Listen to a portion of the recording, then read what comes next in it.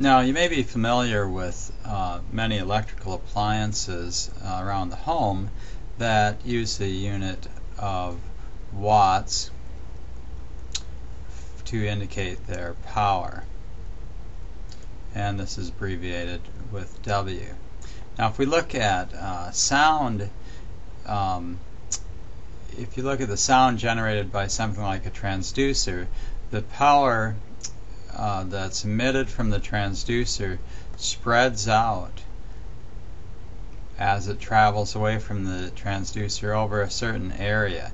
And the further it goes away from the transducer, the greater the area that power is spread out over. And so the units for sound intensity turn out to be units of power divided by area, and the most common units used are either watts per square centimeter or milliwatts per square centimeter.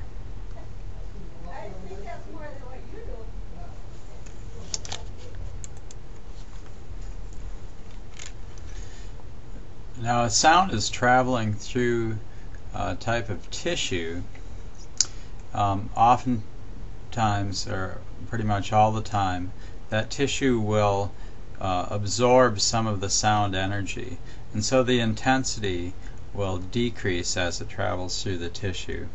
And when we have a decrease in intensity,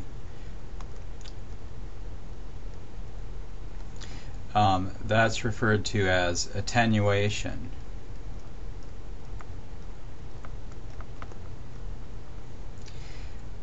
We also have the capability of, through electronics, of amplifying a signal. And so when you have an increase in intensity, that would be called amplification.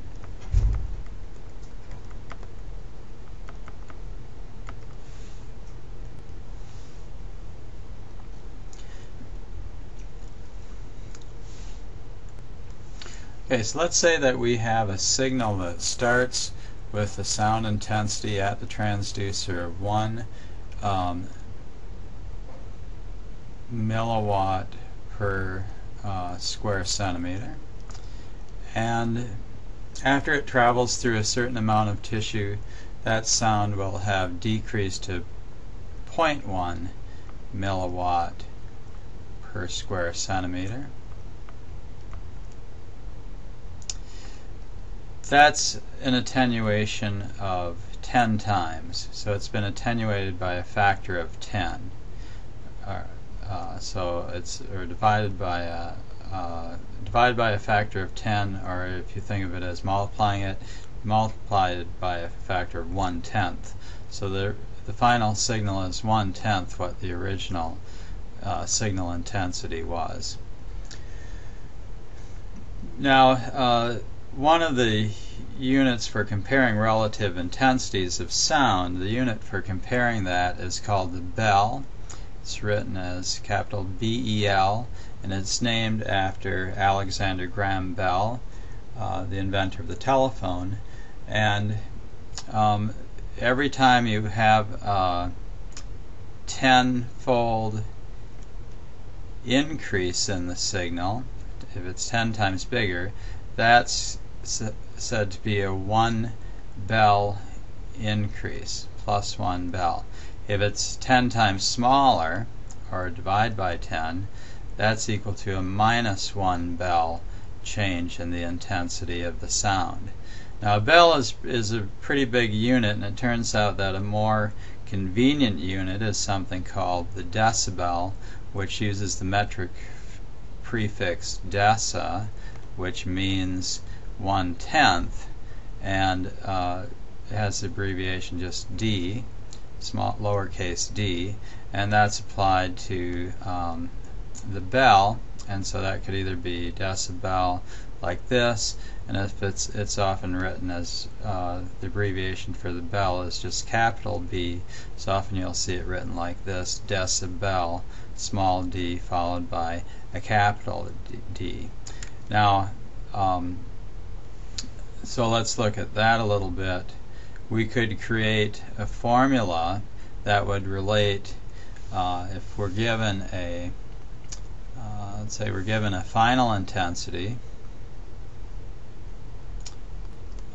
If we want to calculate some final intensity, if we have an initial intensity of some value and multiply that by 10 raised to the power of the amount of the decibel change divided by 10, that's going to equal our final intensity.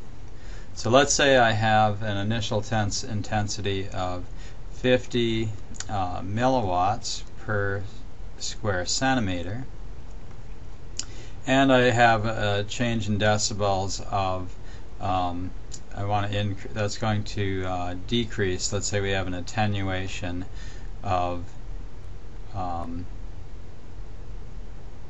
10 decibels. Okay. Now, since I say attenuation, I don't always have to put the negative sign in there. Oftentimes that's assumed. So if I say it's a 10 decibel attenuation, I'm assuming that's a negative symbol in there.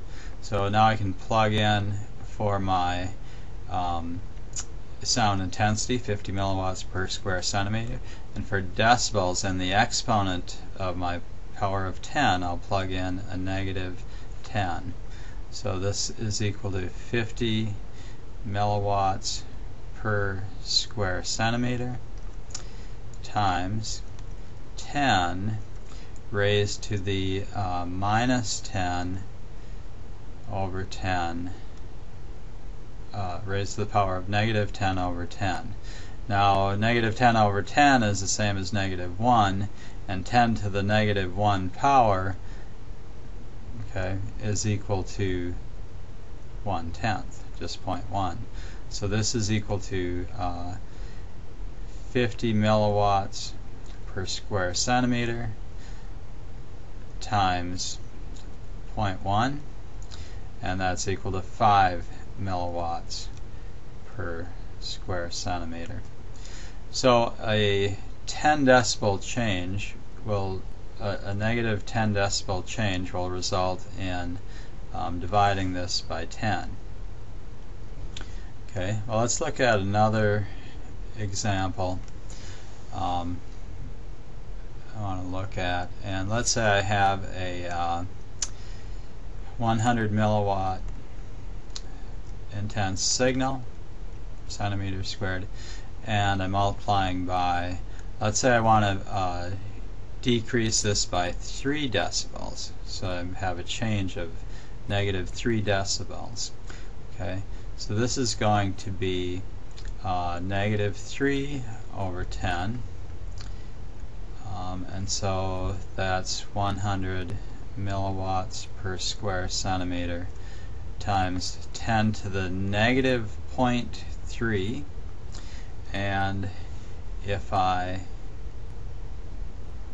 bring this up, okay, if I look at what 10 raised to the minus 0.3 is, that's equal to times 100. That's equal to 50 milliwatts per square centimeter. Now, if you notice, this is it's 50.118, but that's approximately 1/2 of what the original intensity was. In fact, every time you decrease it by a factor of 3 decibels, you'll cut your intensity approximately in half. If you increase it by a factor of 3, turns out you'll double it. So let's think of an amplification, and in this case I'm going to think of a signal that's already a purely electrical signal, so I'll just have that one in watts. So let's say I have a signal of 20 milliwatts of power, and I'm going to increase this by let's increase this by 3 decibels. Okay, so my formula then becomes 10 to the plus 3 over 10, and so that's 20 milliwatts times 10 to the 0.3, and let's look at that. So 10 raised to the 0.3 power, the 3/10 power, is equal to 1.995. So that's very close to 2.